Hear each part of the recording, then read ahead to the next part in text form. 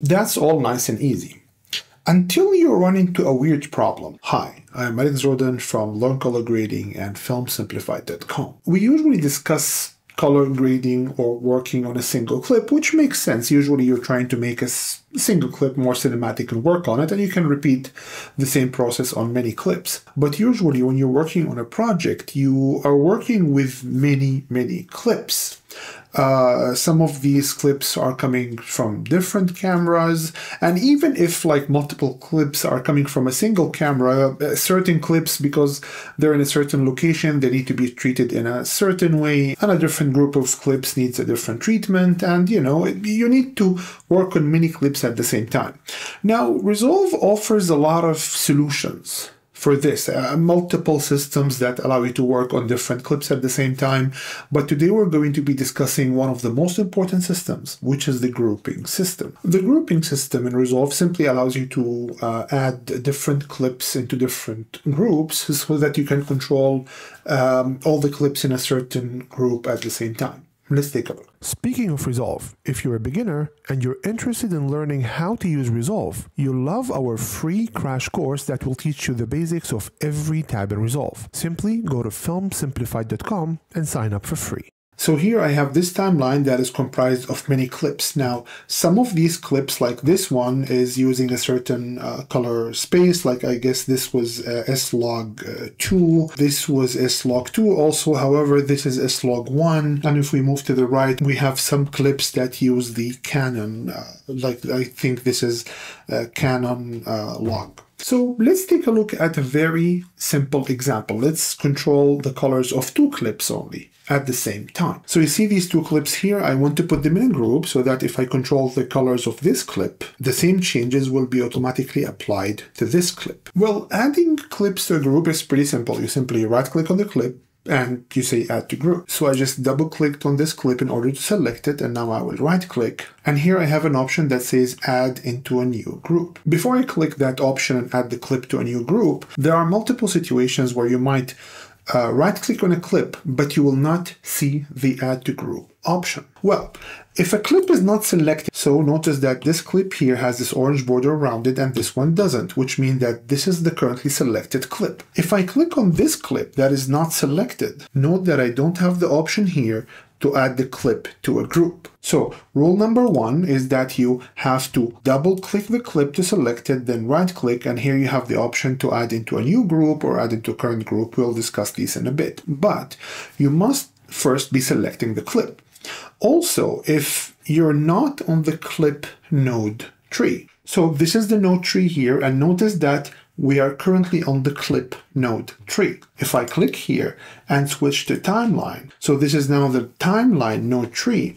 And now if I right click on the clip, notice that I have a different set of options and I don't have the option to add this clip into a group. So first the clip must be selected and the node tree must be on clip mode. So I'll switch here to clip, and now I'll right click on this clip and I'll click on add into a new group. And Resolve here is asking us to give this group a name. So let's call this Canon log. And I'm going to hit OK. And notice that once we added the clip to a group, we have this icon appearing below the clip. This icon simply means that this clip is added to a group. Next, let's add this clip. So I'll right click on it, and this time instead of selecting add into a new group, I will select add into current group. So the group of whatever clip is being selected now. However, the word current group is not always very clear. So I think you should go with the other approach of simply going to groups here, and in groups you have the groups that you created. I already created a group called Cam a bit earlier, and here I have the Canon log group. So the first option here is to assign this clip to this group. So this clip will be assigned to the Canon log group. I'll click, and now I have this green icon appearing below this clip, meaning that it's added to this group. But this is not the easiest workflow, because what if you have hundreds of clips? You're not going to keep on clicking on each clip, right click, add to group, right click, add to group.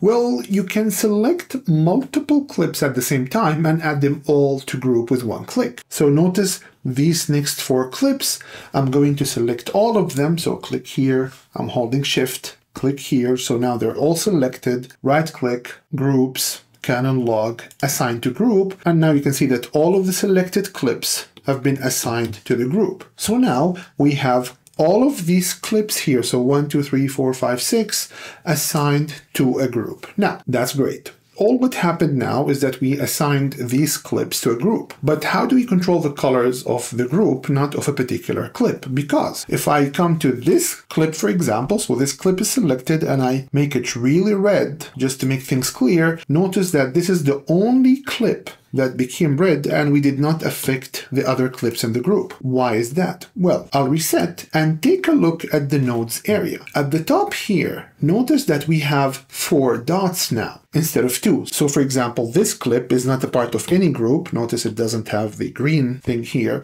I'll click it and then we take a look at its nodes area. We only have 2 dots at the top, and if we click on this drop-down menu, notice that it has only 2 options, so clip and timeline. However, if we select this clip, which is a part of a group, so I double click on it, it's selected, and next we come here to the nodes area. I open this drop-down menu. Note that we have 4 different options here. So we have group, pre-clip, clip, group post-clip, and timeline. So if I click on group pre-clip, for example, note that here the title of the node area changed to group pre-clip and the selected node is yellow. So this is a different node tree than the clip node tree. Note that if we click here and switch to clip, now we are in a different node tree. So I'll give you an example. I'll add one more node here. So note that in the clip node tree, we have 2 nodes. However, if I click here and switch to group pre-clip, note that we have only 1 node. So this is a different node area. And here, for example, I'll add 4 nodes and maybe move this one to the bottom just to make sure that this looks a bit different.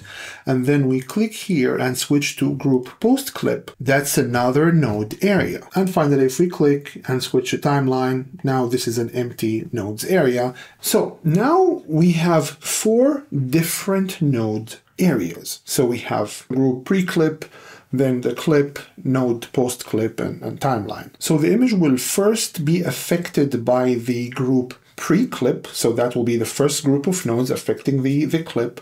Then the clip nodes area will be affecting the clip, whatever color adjustments are done there.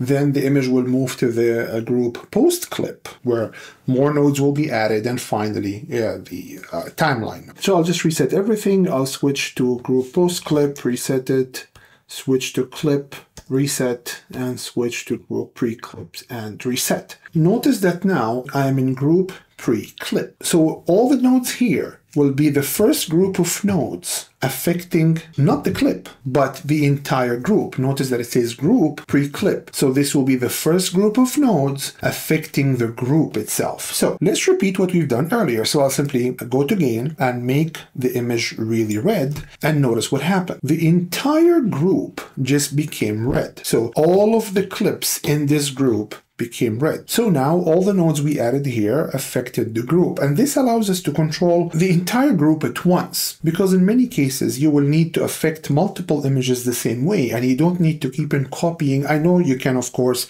copy the clips from one copy the nodes from one clip to the next and just keep on doing that. But what if you have hundreds of clips that are coming from the same source camera and you just want to make a small change?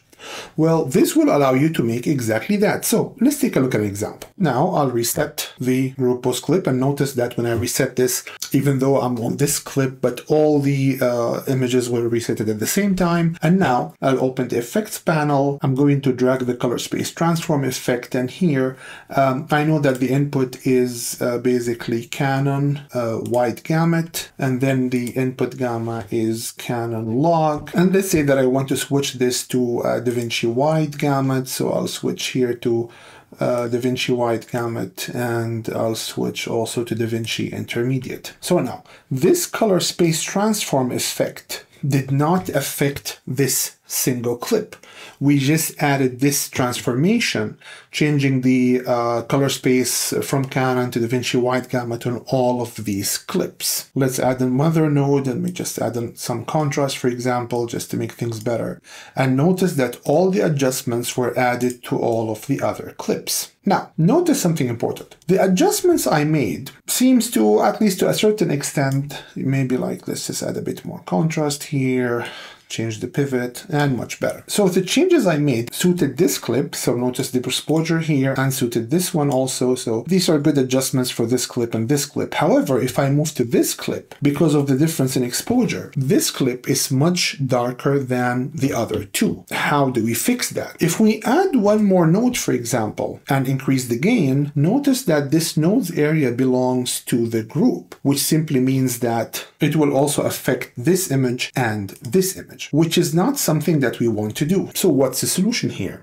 Well, we need to affect one clip, which simply means that we need to move now to the node's area of the clip, not the group, which is pretty simple. I click here on group pre-clip and switch the clip. And now this node structure here simply affects the clip and doesn't affect the group anymore. So now I'll select this clip that I want to increase the exposure of, and maybe I'll just use the offset to increase it a bit. And we just affected this one clip. In order to show you that this node's tree here, when it's on clip, affects only one clip, I'll simply add a new node, make the image really red again, and notice that the changes here only affected this clip because we are on clip mode. That's all nice and easy.